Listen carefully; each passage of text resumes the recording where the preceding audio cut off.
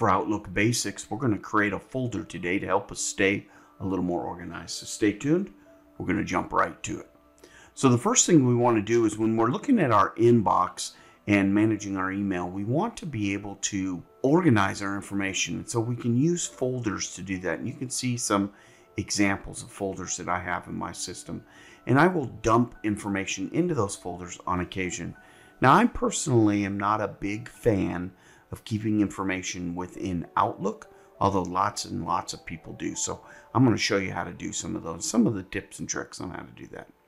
So here we can do a right click on the folders. Now, by the way, I'm in the Outlook web client. I'm in Office 365 on the web. This is not the full version of Outlook, or what we would call a fat client. So here we go. Let's go ahead and do a right click here and say create new folder.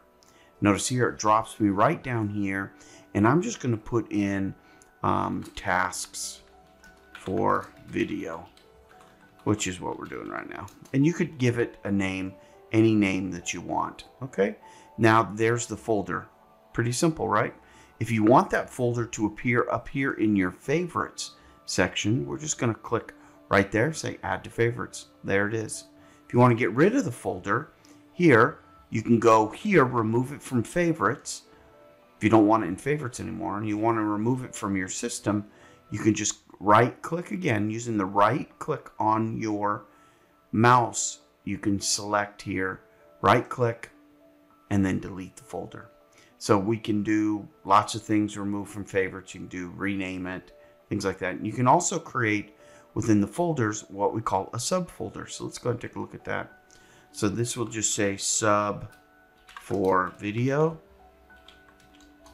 And now notice that appears there as a subfolder. Okay, so that's pretty easy.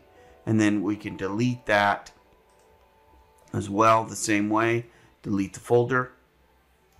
And there we go. So pretty simple to create folders for your environment. Stay tuned to other videos. We're going to talk about how to populate those by dragging information there and setting rules.